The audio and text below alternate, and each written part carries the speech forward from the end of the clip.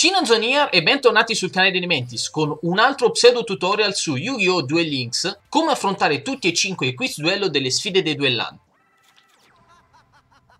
Il primo è molto semplice, bisogna semplicemente evocare The Miz, re dell'Armageddon, e lo faremo usando i nostri due insetti cavalieri.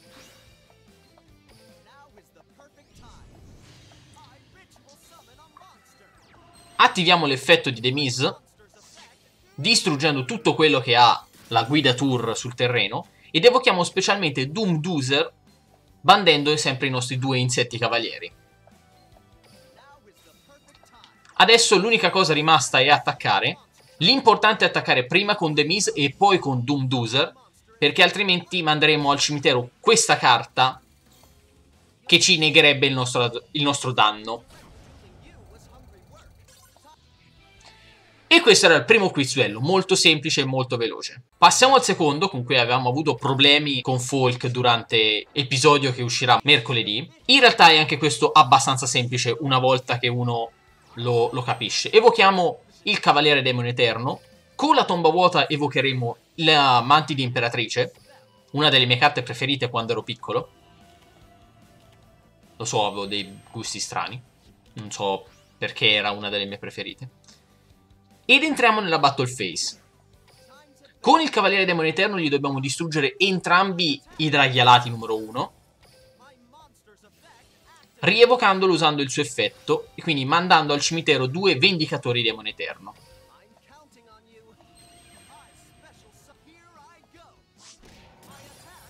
Adesso evochiamo un Vendicatore dal nostro cimitero.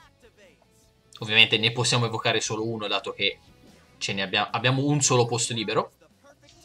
E attaccheremo la carta coperta, che è Gap Soldato Divino, che quindi metterà tutti i mostri in posizione di attacco scoperti, compresa la nostra Mantide. Con essa attaccheremo Gap, entrambi i mostri si distruggono e i due Vendicatori possono tornare sul terreno come mostri di livello 6.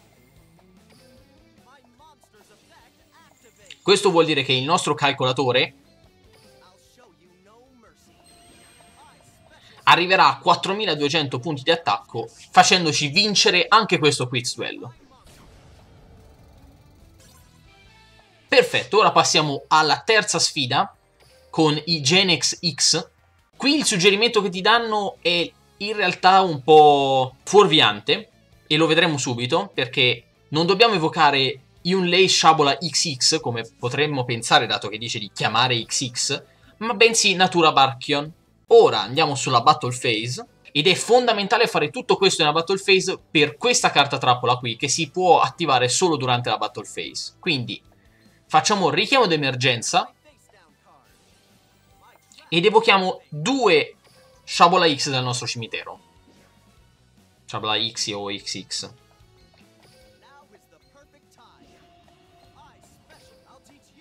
Possiamo evocarli entrambi in attacco. Lui cercherà di attivare il buco trappola chiusa, ma noi gli toglieremo il suo bersaglio con la messa a punto urgente. Evochiamo Natura Barkion usando i due mostri che abbiamo appena evocato, quindi non dobbiamo assolutamente toccare Sciabola X Arbelium. E ora attacchiamo con Natura Barkion. È fondamentale attaccare prima con Natura Barkion. Attiviamo l'effetto per negare tutto quello che ci manderà contro adesso.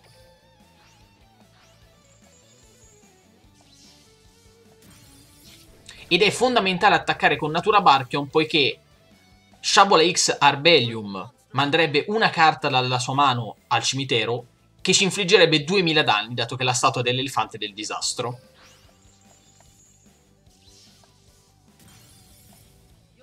Attacchiamo direttamente e abbiamo vinto anche il terzo quiz duello.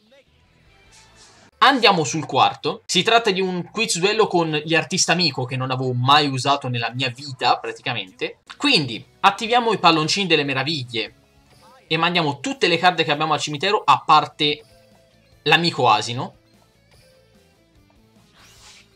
che evocheremo subito dopo. Con il suo effetto possiamo evocare un altro artista amico dal nostro cimitero e sceglieremo lui per diminuire ancora di più l'attacco e la difesa dei due mostri sul terreno dell'avversario. A questo punto passiamo alla battle phase. Il nostro artista amico verrà preso a cazzotti dal maestro di Oz. E dato che è stato distrutto in battaglia, possiamo attivare la rinascita artista amico per evocare l'artista amico martellefante. Grazie a questo il loro attacco e difesa si diminuirà ancora di altri 600 danni, grazie al pesce spada. Attacchiamo, non attiviamo l'effetto perché non serve, e abbiamo vinto anche questo quiz duello. Passiamo al quinto e ultimo, sui Karakuri. Evochiamo mod 224 in attacco. Con il suo effetto possiamo evocare un altro Karakuri come evocazione normale. E con l'effetto del terzo cambieremo la posizione di Ninishi per evocarlo specialmente dalla nostra mano. Adesso sincro evochiamo Burei usando Ninishi e Nisamu sul nostro terreno. E usiamo il suo effetto per evocare Sazank dal nostro deck. Non importa se lo mettete in attacco o in difesa in questo caso. Evochiamo tramite evocazione speciale lo Shogun d'acciaio Bureido. E con il suo effetto evocheremo un altro mostro del nostro deck. E qui è importante la posizione su cui metteremo questo mostro, perché Nishipachi deve andare assolutamente in posizione di difesa, perché con il suo effetto dopo potremo ricambiare la sua posizione e metterlo in attacco. Grazie a questo lo Shogun d'acciaio ci farà pescare una carta e poi attiviamo l'effetto di Burei per cambiare la posizione di Nubiano Nuvolacida, che si autodistruggerà per il suo effetto. Passiamo alla battle phase. L'importante è attaccare prima con lo Shogun d'acciaio. Dopo è quasi ininfluente su chi useremo l'effetto di questa carta, perché attacchiamo adesso con Burei direttamente, non attiviamo la nostra carta magia. Ora l'attiviamo scegliendo come bersagli lo Shogun d'acciaio per cambiargli la posizione e Nishipachi per dargli i punti di attacco dello Shogun. Con questo attacchiamo direttamente e abbiamo vinto anche il quinto e ultimo quiz duello. Quindi, se il video vi è piaciuto, mettete mi piace, commentate, iscrivetevi e ci vediamo alla prossima con il promesso nuovo episodio insieme a Folk. Ciao!